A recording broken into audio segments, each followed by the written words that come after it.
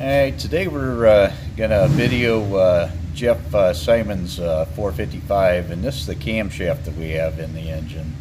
It's a Comp Cams grind number 51433-11. The rated RPM range of this camshaft is 22 to 6,000 RPM. Has 236, 242 at 50. And the lift is 525/40 with a 1.5 rocker on a 110 lobe separation. Now we install these at 2 degrees advance to allow for a little bit of timing chain stretch. Comp says put them in at 4, but we found in the bigger engines they seem to work a little better only at 2 degrees advance. So we're going to take you out here and let you listen to this thing. A lot of guys think that this is a big camshaft, but really it's not that big of a cam. You'll see that the manifold vacuum on these is actually pretty decent.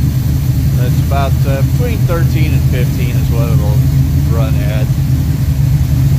Yeah, the engine warmed up right now. These things run cool. It's running about 170 degrees. Idle's about 1200. Our oil pressure gauge is a little bit off.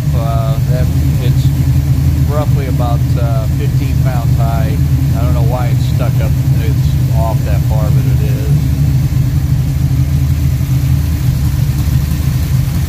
Jeff wanted to use a quadrajet carburetor too, so we've set up a carb for this engine.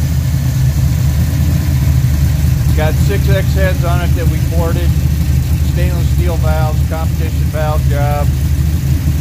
It's got Harland Sharp 1.5 rockers on it. HEI distributor. Taylor spark plug wires.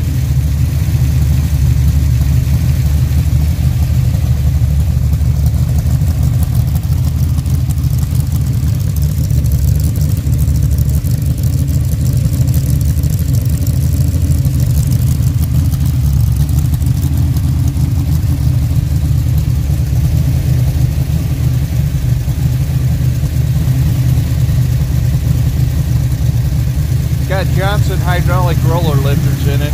This is a hydraulic camshaft. Compression's about 9.3 to 1. Heads are ported. They flow roughly, I'd say, around 230 CFM.